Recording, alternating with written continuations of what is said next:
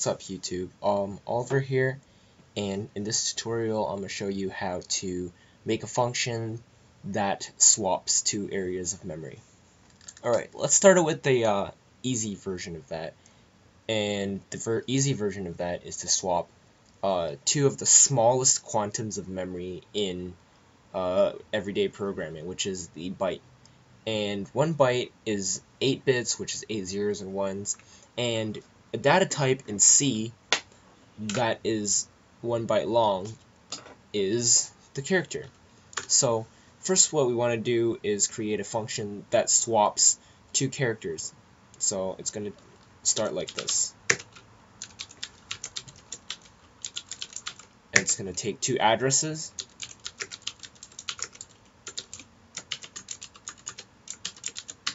Alright, now what it's going to do to these two addresses is that it's going to use some tricky math, tricky little addition to kind of like swap these two values around, and I'm going to go ahead and write that, and I'll explain it as I go. So I'm going to set C1 equal to C1 plus C2, and what this does is that it stores the sum of these two numbers inside C1, which means that it's kind of like compressing two bytes of information into 1 byte using some tricky math. So the next step is going to be C2 is equal to star C1 minus star C2. So what this does is that it takes the sum of the two numbers which I stored in the first step, and I subtract C2 from that. So now C2 has the value of C1. And with that, the last step, so now the last step, I extract the value of C2 by subtracting what is now C1 from the sum of the two numbers. So now this function should effectively swap them without any error. So let's try to test this function out.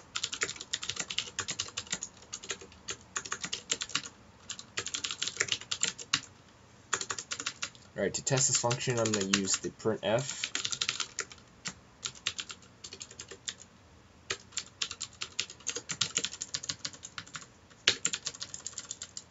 Alright, now with printf, what I want to do is I want to first define two characters.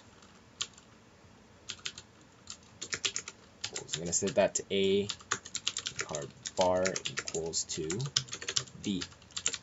Now, if I use the swap C function on these two, foo should equal to B and bar should be equal to A. So let's try that.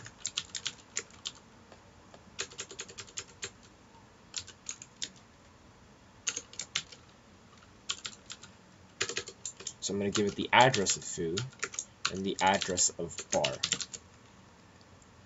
Now what you want to do also is to output the values of foo and bar before, so you can actually see the change.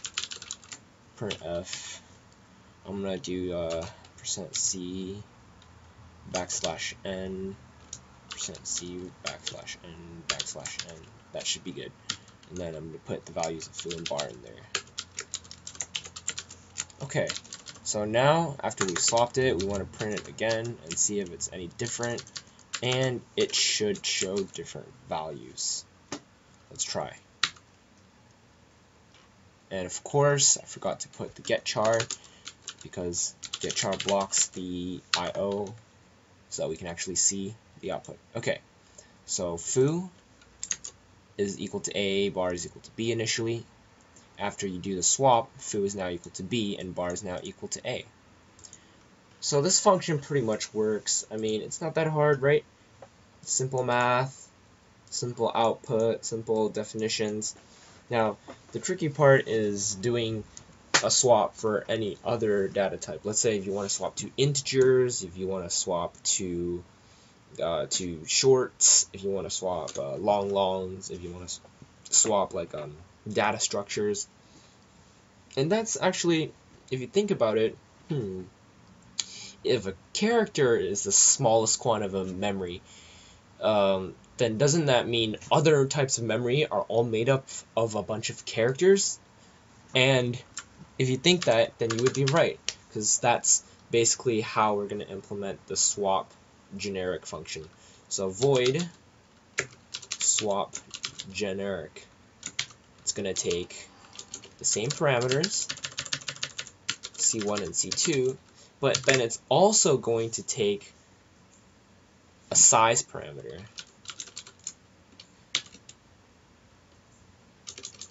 My bad, it's in size. Okay.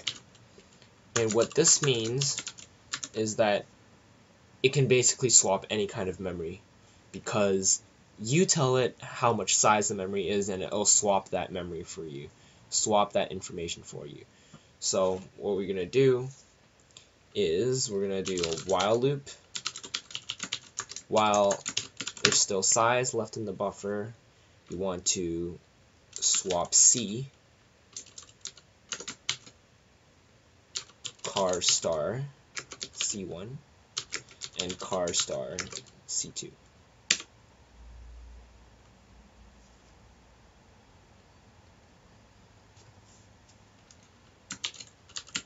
And I fucked up. I was just thinking, oh, that doesn't look right. Okay, so I'm gonna swap these two, but then at the end of this, you're going to increment them. C1 plus plus, C2 plus plus. So what this is going to do, it's going to keep swapping C1 and C2, and C1 and C2 are going to move along and change positions, and then they're going to swap each individual byte back and forth until the entire data structure is swapped over. So how do we use this function? So let's change these foo and bar values up. I'm going to change this one into an integer, this one into an integer, and then I'm going to set foo equal to, let's do 1337. Let's change bar into 6969. Okay, good enough numbers. Change the output type into D. And what this does, swap. Oh, my bad.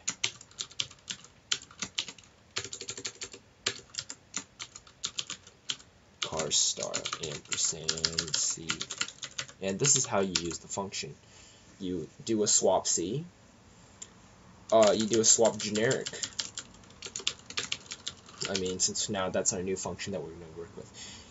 You call swap generic on two areas of memory, two addresses that you want to swap, and then you cast them to character pointers first, but then you also pass in the size of whatever you want to swap. And we're swapping int here, so I'm passing size of int.